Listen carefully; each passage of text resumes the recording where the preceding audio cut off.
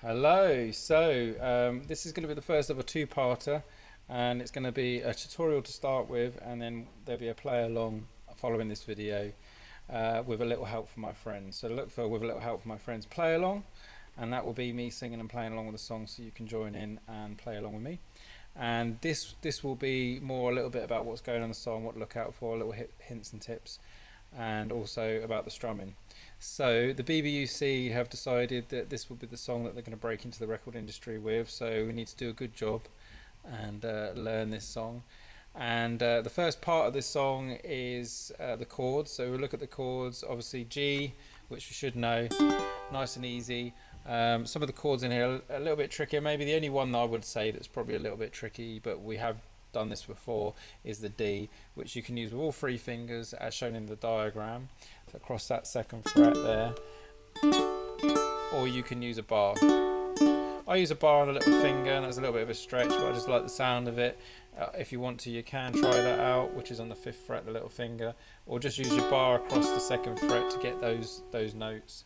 And if you've got little fingers, then see if you can get them in there, that'd be great. Otherwise, A minor is very straightforward. D7 obviously very straightforward because that's just one note added to the A minor. C, E, obviously that's easy. F, we've done this a ton of times. A7, one finger. So really, it's only the D that needs a little bit of practice. But if you can get that D, that'll open up the door to a lot of other songs as well. But if you've got all that together and you're kind of confident with the chords, and we look at that first strumming pattern, and the strumming pattern that we're going to be using in general all the way through will be a swingy, bouncy fill. So what I'm talking about, if I do this on a G chord, normally an 8th note down and up strum will be 1 and 2 and 3 and 4 and 1 and 2 and 3 and 4 and so the idea will be all the strumming, all the strums will be equally apart. 1 and 2 and 3 and 4. So they're equally apart, 1 and 2 and 3 and 4. When we talk about doing a swing or a bouncy fill, this swing fill is where the upstroke will be closer to the next downbeat. Down, up, down, up, down. So you can see I go 1 and there's a little bit of a pause. My downstroke is left a little bit hanging before going up again. Down, up, down. So if you can practice this will be the strumming pattern to practice. Just down, up, down, up, down, up, down. So that would be the general feel. That will be what my arm movement is doing all the way through the song. Obviously, when you see me sing and play it, you'll notice I will miss out some of the upstrokes. So sometimes I'll be doing just the downs and putting those upstrokes in, and I kind of do it wherever I feel because I'm singing and playing, so I don't really think about it so much. But if you want to start out with something, then it would be doing it on every one like that. If you find that too difficult because you're working on the chord changes, then just keep the downs and they just stay on the beat. 2, 3. It's these upstrokes that swing, and that what I remember swing, it swings slightly away from where it was before, so it was straight, equally apart. Sorry. And now we're going to swing it slightly apart, and we move it. That's how we want to look at that rhythm. So we're going to go down, up, down, up, down, up, down, up, down, up, down. Okay, so we get that rhythm. That's the most important thing, I think, is getting the feel of it right. And then if we just look at that first section, which is G, D, A minor, D7 and G with that rhythm pattern, you're looking at doing 2 beats on G, 2 beats on D, 4 on A minor, 4 on the D7, 4 on the G. Repeat that twice, and that's the same in the verse. And just make those choruses really big. So looking at the rhythm to start with, just for that intro, if you like, it'll be down, up, D, A minor, 4 beats, 1, 2, 3, 4, and G, 2, 3, 4, and that will repeat again.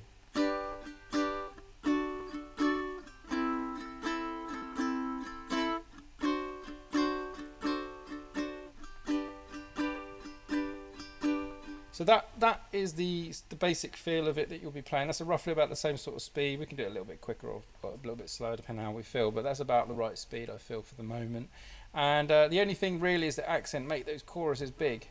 So if you're struggling with those upstrokes, putting them in the right place, as long as you get those downs big for the chorus especially. Down, down, C, C, G.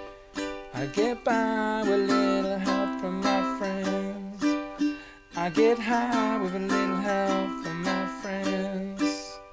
And then we got that bridge, which we got an E minor. Obviously E minor is a chord that crops up every now and again. We have done it before. It's just all fingers in a row, 1, 2, 3. I do believe is it on the sheet? Yeah, it's just tucked at the bottom there, E minor. You'll have the sheet, obviously. Couldn't fit it all in there without it being so small that it'd be unreadable. But E minor, let me lift the page up so you can see that. Look, E minor, 1, 2 and 3. We have done this is in a few songs as well. Any chord you're struggling with, just spend time on it. Spend time on that chord to get your fingers in the right place. Strum, do that bouncy swing feel strum on the chord. Lift your fingers up, wiggle them around, get back on it. Really exercise the new chords so that we can get this song good. And yeah, just join in, sing along with the play along. I don't think there's anything else to say for the moment. So the swing beat feel.